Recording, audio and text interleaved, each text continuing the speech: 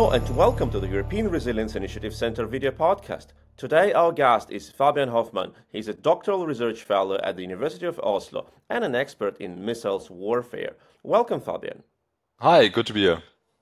Fabian, during the last 2 days, or to be more precise, 2 nights, we have seen 2 massive missiles attacks of Russia against Ukraine.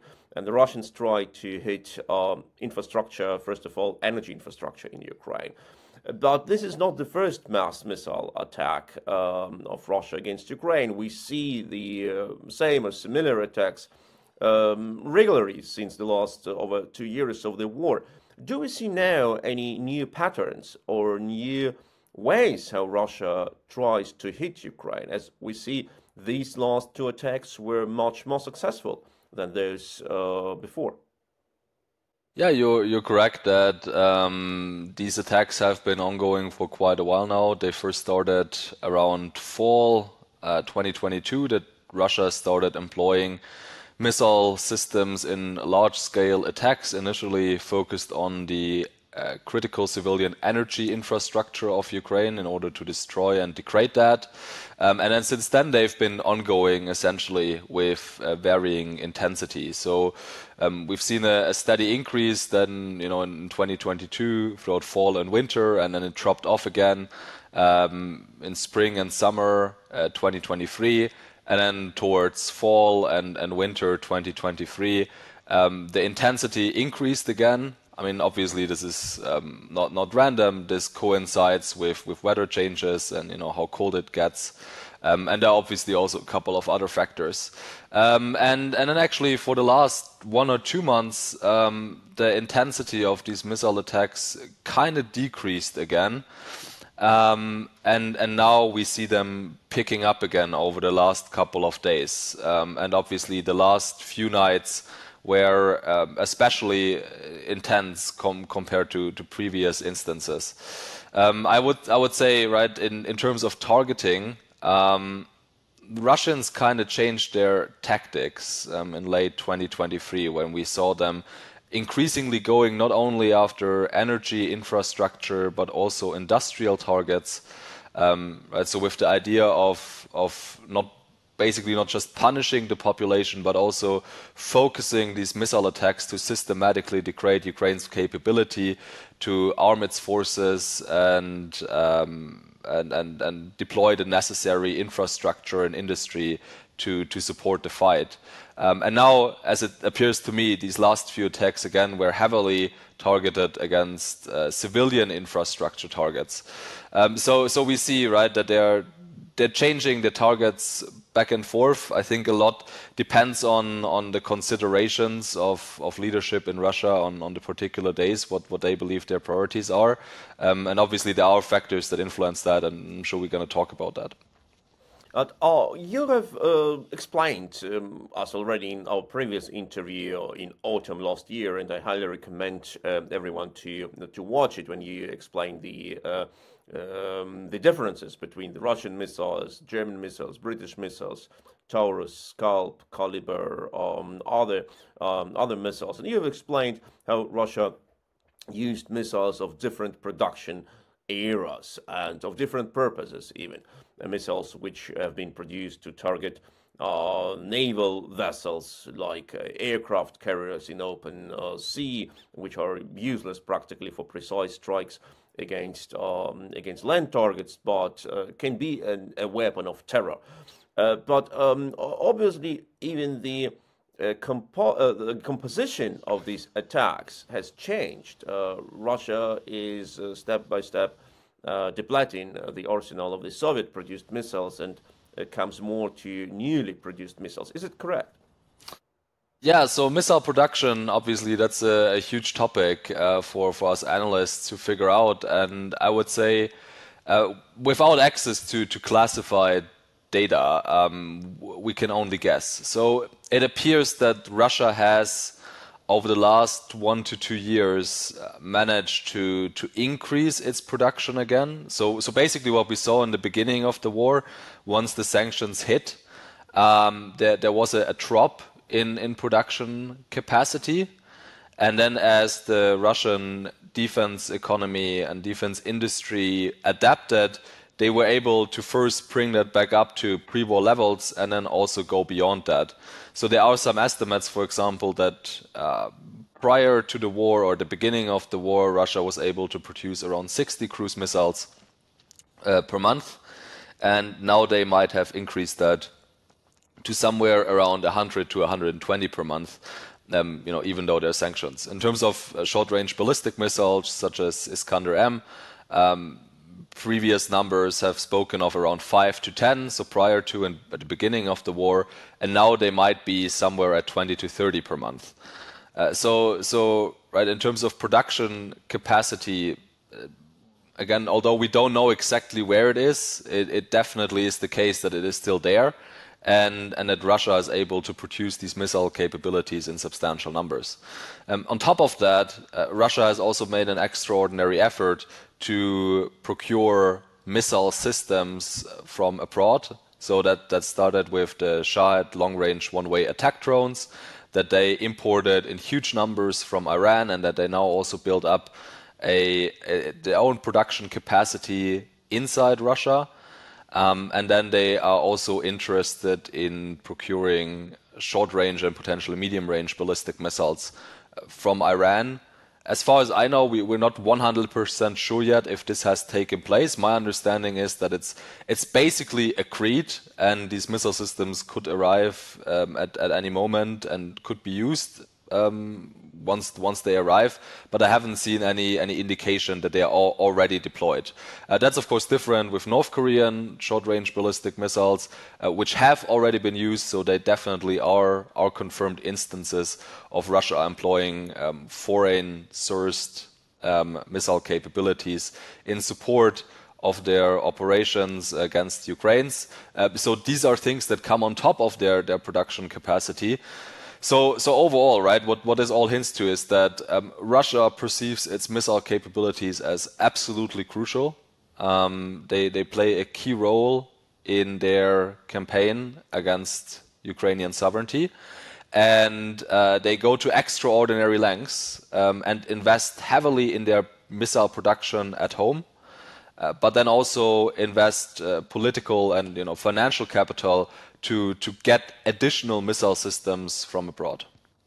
But isn't it somehow ridiculous that two arch enemies of the West, and in particular of the US, Iran and North Korea, supply Russia with missiles which Russia uses against Ukraine, an ally of the US, and practically Russia allows North Korea and Iran to test their missiles, nuclear-capable missiles, against the US-produced air defense systems. It's practically a free training ground for the North Korean and Iranian engineers.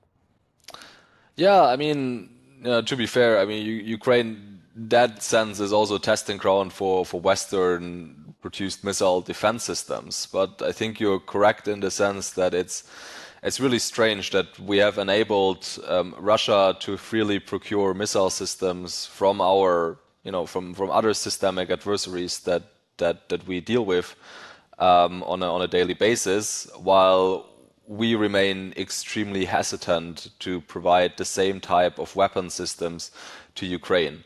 I mean, if there's any sense of reciprocity, right, there should have been missile deliveries long ago. I mean, at the very latest, when we saw confirmed instances of North Korean short-range ballistic missiles arriving in Ukraine and then also being used over there. I mean, this should have been the moment where, for example, then the US says, okay, look, if Russia is receiving these types of weapon systems from third countries, then, what's stopping us from supplying ATACMS short-range ballistic missiles to Ukraine? I mean, in the end, right, this is any argument, then this would induce some escalatory dynamics become increasingly difficult to justify, because it's already Russia and North Korea that have crossed this threshold. And essentially, in this sense, the West providing the same types of weapon systems would only be a reciprocal action. So you basically would only move at the same speed as your adversary. So, right, I don't see how this would be a vertical or horizontal escalation in any meaningful way. Absolutely, I fully agree. But what we delivered to Ukraine, and by we I mean Germany, are mostly the air defense missiles. And the German Federal Chancellor regularly announces that Germany is an important supplier for Ukraine, and that the skies over Kiev are being protected by the German missiles, which is true. And I regularly go to Kiev, and every time when I hear explosions in the sky, I know that with huge chances I may sleep calmly, if I can sleep during the explosions show, because the sky is protected by the German missiles. But at the same time, we don't deliver to Ukraine anything what can prevent such attacks by hitting the launching platforms, etc. Why was the German Chancellor so reluctant in sending Taurus? And can Taurus really help, as the Ukrainians say?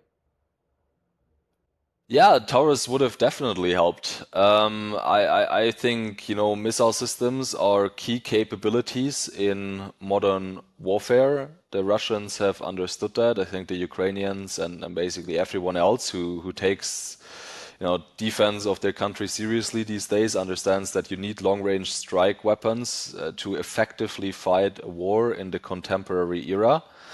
And there are many reasons why a Taurus would have been enormously helpful. And the most important, I think, still is that it's simply about the quantity, about the mass of missile systems that we supply to Ukraine, which they then can put to use. So it's not necessarily about Taurus being, a super wonder weapon that can do many great things that Storm Shadow or Scalp EG can't, because as we have talked in as we have discussed in our last session, basically Taurus and Storm Shadow, Scalp EG, they're 80 to 90% similar, and most of the need for Taurus arises from the fact that Ukraine's initial arsenal of Storm Shadow and Scalp EG missiles is slowly but surely depleted, so they just need resupply. So in that sense, Taurus would have been absolutely crucial and needed.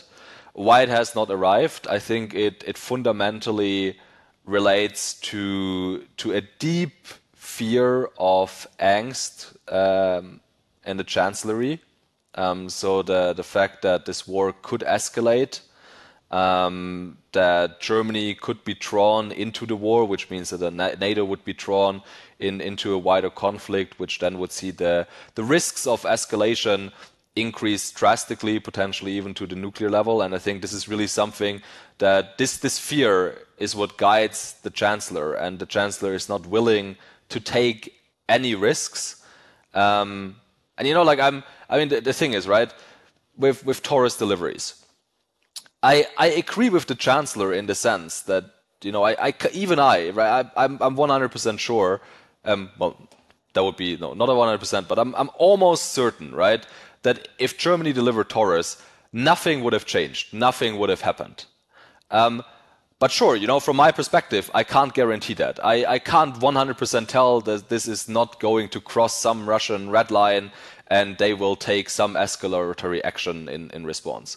So I agree with the Chancellor in the sense that there is a risk, right? I think this risk is really, really minimal, but yes, there is a risk.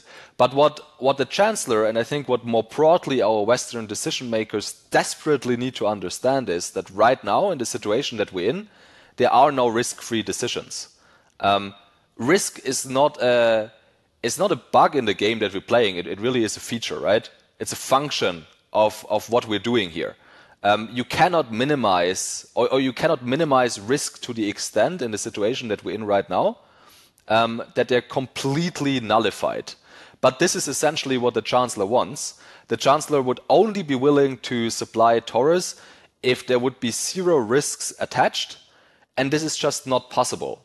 And even though, these risks are really, really minimal, and there would be many things that, many steps Germany could have taken together with the Ukrainians to minimize such risks, such as, let's say, geofencing or, political promises from Ukraine to not target specific types of areas. This is just not something that the Chancellor does not want to accept. and that's in the end why deliveries did not happen. So it's a deeply political decision. It has nothing to do with the technical characteristics of Taurus. It has nothing to do with any legal requirements. In the end, this is about the political decision making in Berlin and the political unwillingness of the chancellor and his party. Well, but we know that making it clear for Putin that threatening us with escalation leads to our passivity and to our non-help in Ukraine, or helping only to a certain extent, just encourages Putin to threaten us with more escalation. So by having fear of Putin going in some sort of rampage, we are just provoking him to threaten us more. That is actually not a game which one can win with de-escalatory rhetoric. But if we go back to what you've mentioned with the air defense systems, we have seen in this war between Russia and Ukraine that to a certain extent, some areas in Ukraine remain for a longer time almost 100% protected, like Kyiv, for example. Only very few Russian missiles could pierce through the air defense, and most damage which came to Kyiv were from the debris, from the drones or missiles which have been shot down. Only very few missiles really hit the territory of Kyiv. But now we see it's different, as the Russians, from the last attack, the last wave attack, I think 1/3 of missiles, about 50 of missiles and drones hit their targets, not in Kyiv, in other cities. Do we see some change of patterns in attack, like attacking unprotected targets? Or do we see that also, in addition to that, the Ukrainian air defense is being depleted? Yeah, it's probably a mixture of a couple of factors. So it probably is just the intensity of the attack, so the amount of missile systems that come in from different directions, from different trajectories, right? I mean, we see that these are really multi-vectorial attacks with cruise missiles, short-range ballistic missiles, drones, repurposed air-to-surface missiles that all fly different trajectories. And so that's obviously right, like a more challenging type of attack to intercept than if you are just attacked by cruise missiles, for example. But then again, yeah, we saw in the past that the missile defense system in Kiev, or the missile defense shield around the city, has been able to deal with that very effectively. So there must be other factors. I mean, it could be that the Russians managed to adapt in some way, right? There could be that they managed to redo some of the or adapt the flight path in a way, or let's say in terms of electronic warfare systems, making them more resistant. I mean, just speculating here, right? But I mean, war is a constant game of adaptation on both sides, so it's not unthinkable that the Russians implemented some measures to increase the effectiveness and making it more effective, specifically against the types of missile defense systems that we're seeing around Ukraine and Kiev in particular. And then, yeah, it could also be that the missile defense systems around Kiev are slowly but surely being depleted. I mean, we see, for example, that could be because specific launchers have been destroyed, because ammunition is not arriving at the speed that it has to, meaning that missile defense operators have to prioritize which types of targets to engage and which ones to deliberately let slip through, because they just cannot engage all of them at the same time. It could also be right that we've seen Ukraine redeploying some assets closer to the front line, either to strike Russian aircraft or perhaps also to react to the new threat of glide bombs that really has been emerging in the last couple of months. So yeah, no easy answers, right? And without access to classified information, we can't, of course, provide definitive answers to why these attacks have been more successful. But probably it's a mix of several factors that have played a role. What is the stand of the competition between the number of anti-air defense or anti-air defense missiles to be produced in the West and the number of Russian cruise missiles and drones being produced in Russia and Iran?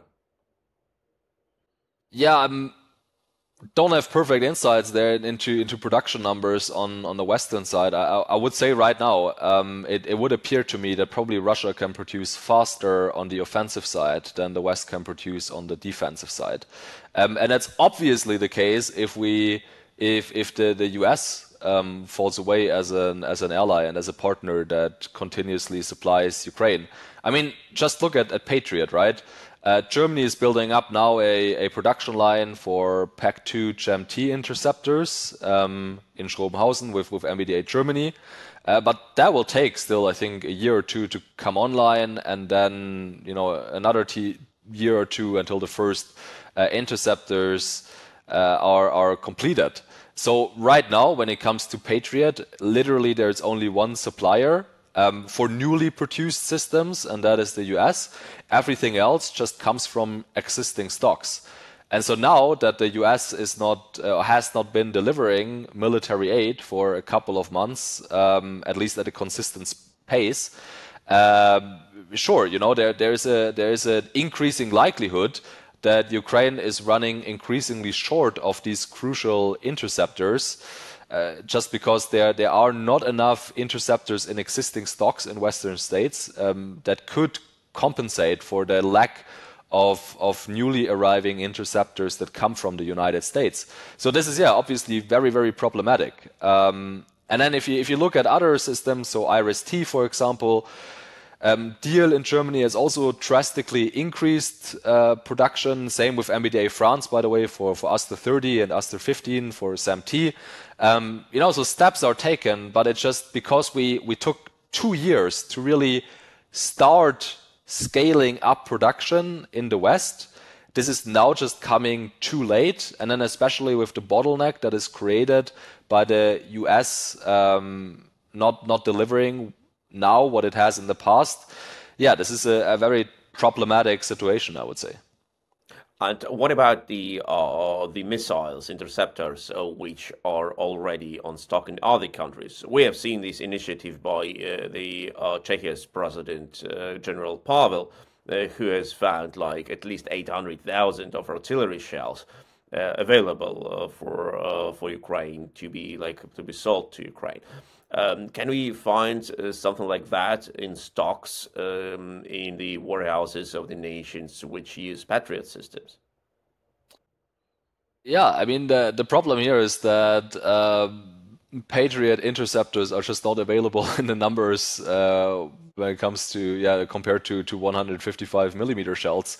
Another obvious candidate with a large stockpile of Patriot interceptors, same as with artillery, is South Korea. I mean, South Korea, unsurprisingly, because it is one of the few countries in the West that over the last 2 to 3 decades has not completely stopped believing in the likelihood of a major war breaking out and preparing for that. They would have quite substantial stockpiles of Patriot interceptors.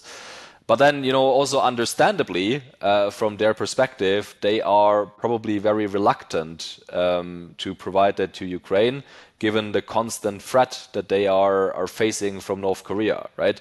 I mean, same when I get asked, like, hey, why is South Korea not just delivering Taurus cruise missiles? Because they also have them. I mean, they could, but Taurus, and that's the same for Patriot, really, these systems play a key role in their deterrence strategy vis-a-vis North Korea, right? Like their idea is that if push ever comes to shove and a North Korean nuclear strike is imminent, South Korea would try to preemptively destroy North Korean nuclear launchers and then intercept whatever is left with their missile defense systems. And for this task, they need Taurus and they need Patriot. So I understand why they would be really, really hesitant to deliver larger numbers of Patriot interceptors to Ukraine. And then beyond that, states just have not procured in the numbers that they should have, especially in the West. Also not sure, like in the Middle East, how there are some Patriot operators. I'm not sure how willing they would be, either for political or military reasons. So yeah, this really is a product that is characterized by scarcity, unfortunately. Can Ukraine now get like more different air defense systems like from other countries? There have been talks about Ukraine getting like air defense systems from Spain, from other countries which are neither Patriot nor IRIS-T nor else, nor Norwegia. Is it possible for Ukraine to expand it in addition to their land forces zoo, as the Minister Reznikov called many types of tanks and IFVs which Ukrainian army is using, create an air defense zoo, investing in as much different types of air defense as possible? I mean, in the end, everything helps, right? So whatever the West has and can be spared, I think, should be sent to Ukraine. I don't know how many new systems there would be that are not already deployed in Ukraine right now. I mean, the key missile defense systems that are used in NATO states for the short and medium range spectrum is Patriot, it's NASAMS, it's IRIS-T, and you already see them, right, deployed in Ukraine. I mean, beyond that, if you go to higher range systems, THAAD could be an option. But then there's also the question, what added benefit does it provide? Because these weapon systems are really then built towards intercepting longer range kind of threats, which Russia is not deploying at the moment.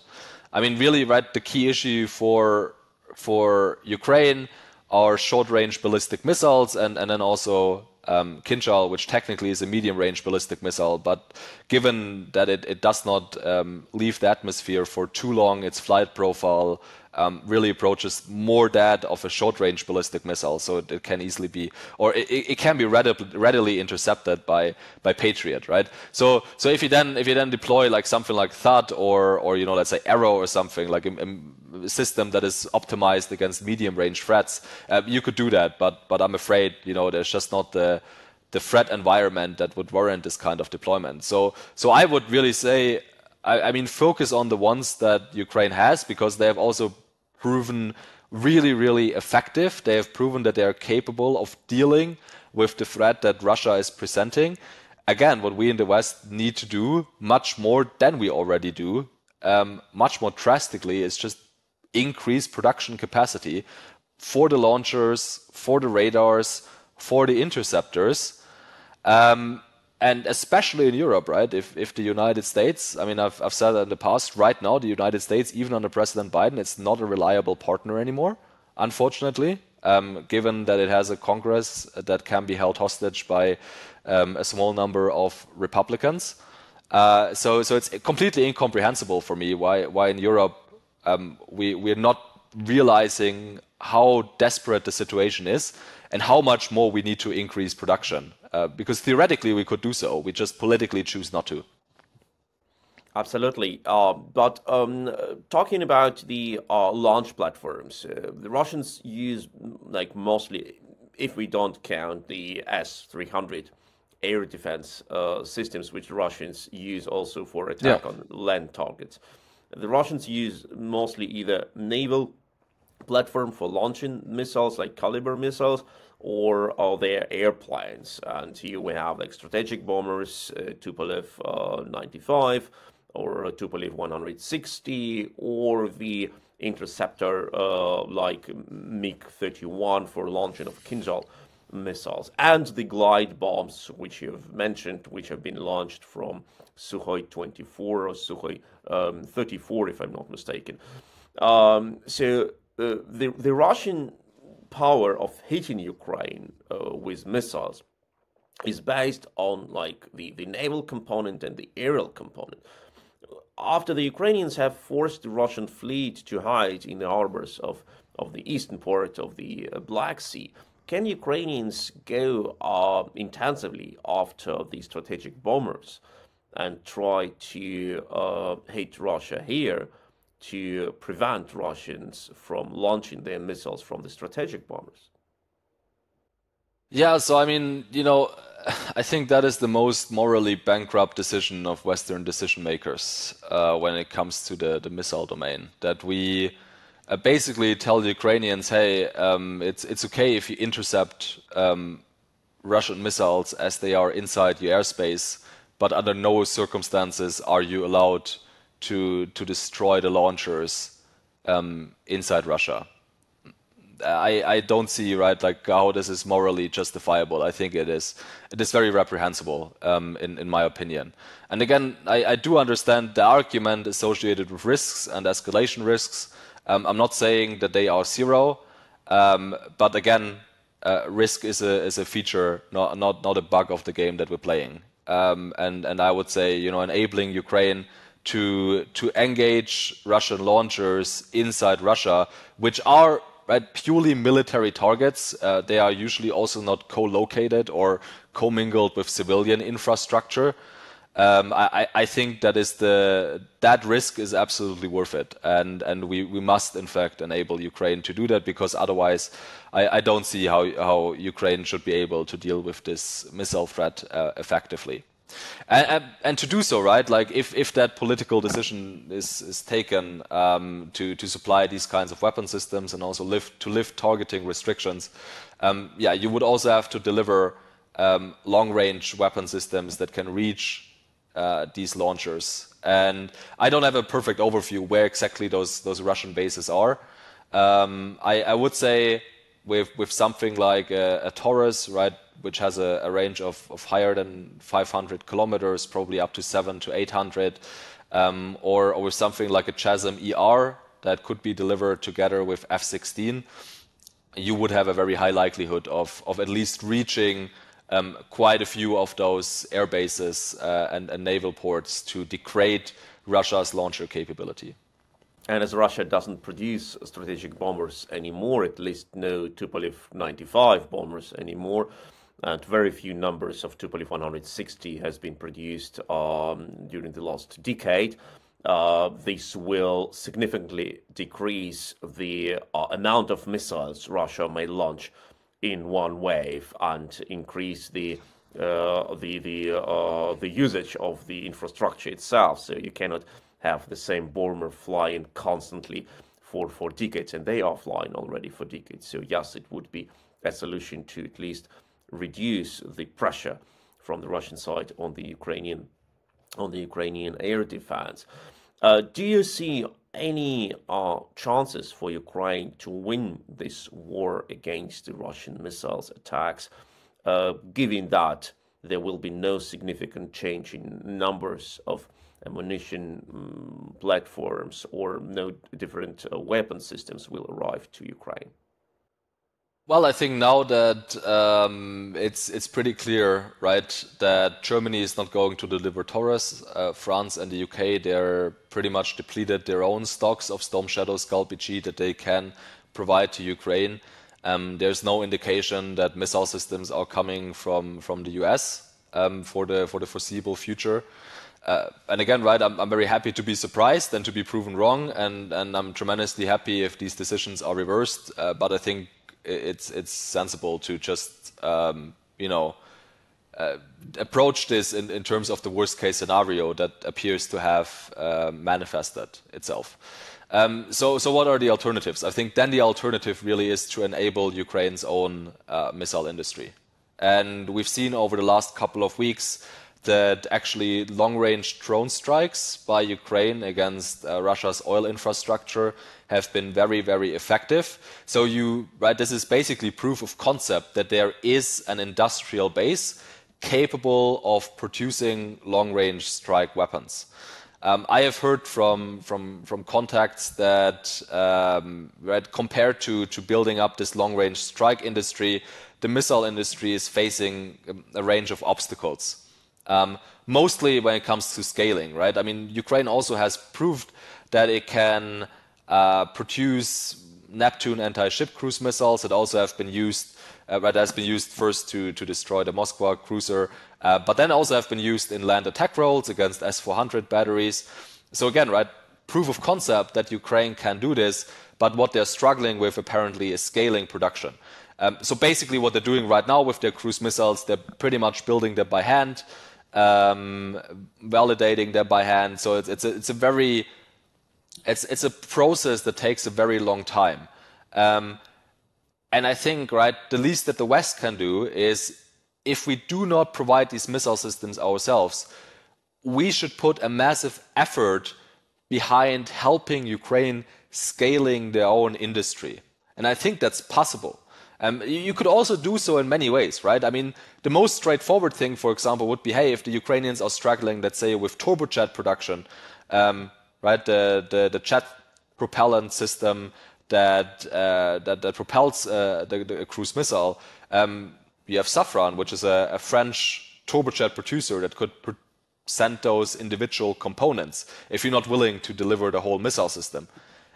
If you say that even that is too politically sensitive, I mean, you could also just send people from MBDA Germany, from MBDA France, under a civilian mission or something like that to Ukraine, to help them streamline processes, maybe help them overcome technical bottlenecks and barriers. I mean, there really are options, right? Germany could deliver the types of precision machining tools that are, by the way, used right now in North Korea to develop and produce their ballistic missiles. I mean, Germany didn't deliver them directly, but they delivered them to China, and China forwarded those precision machining tools to North Korea, right? So there are options, right? And why don't you just have Siemens, for example, in Germany, deliver a couple of precision machining tools to Ukraine? I think, again, there are options, and I do not understand why we haven't started this process a year or two ago. But given that the best moment to do so was yesterday, the second best moment is today. And I think this is really now where we perhaps should focus our attention and effort. Well, of course, there are many options to support Ukraine. We know that Russia buys also German-produced and US-produced equipment for the high-precision tools, cutting tools, or like drilling tools to produce their military equipment, and they are buying them either directly or, which is more often, via the third countries. Why don't we send to Ukraine the same machinery via the third countries, like the Russians buy nitrocellulose from Germany via Turkey? Why don't we sell the same equipment or the same raw materials to Ukraine via Turkey? It's absolutely legal, and it would not be like an additional escalation. As you said, we will be moving in the same speed, with the same speed like our advisory. It was Fabian Hoffmann, who is a doctoral research fellow at the University of Oslo, and we were talking about the chances of Ukraine to win the war against the Russian missile attacks, and how good is the Ukrainian air defense prepared for this fight. Thank you, Fabian, for your interview and for your insights. Yeah, thanks so much for the invite. And don't forget to like, to share, to subscribe to this channel. And if you have any ideas, leave them under this video as your comment. See you soon during our next interviews.